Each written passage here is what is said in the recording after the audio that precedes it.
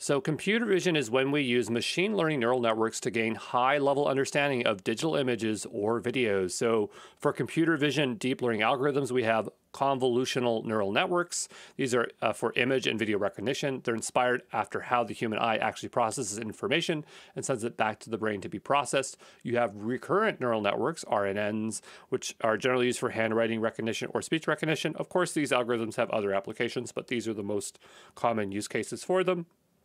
For types of computer vision, we have image classification. So look at an image or video and classify its place in a category. Object detection. So identify objects within an image or video and apply labels and location boundaries. Semantic segmentation. So identify segments or objects by drawing pixel masks around them. So great for objects and movement.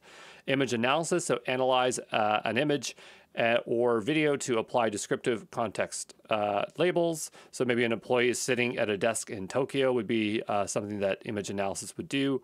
Optical character recognition, or OCR, find text in images or videos and extract them into digital text for editing. Facial detection, so detect faces in a photo or video and draw a location boundary and label their expression. So for computer vision, just some things around Azure or Microsoft services, there's one called Seeing AI. It's an AI app developed by Microsoft for iOS.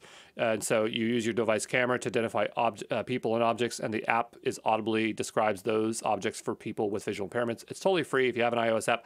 I have an Android phone, so I cannot use it, but I hear it's great. Some of the Azure Computer Vision service offerings is computer vision, so analyze images and videos, and extract descriptions, tags, objects, and texts.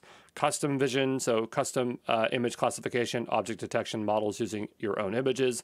Face, so detect and identify people and emotions in images. Form recognizer, so translate, scan documents into key value or tabular editable data.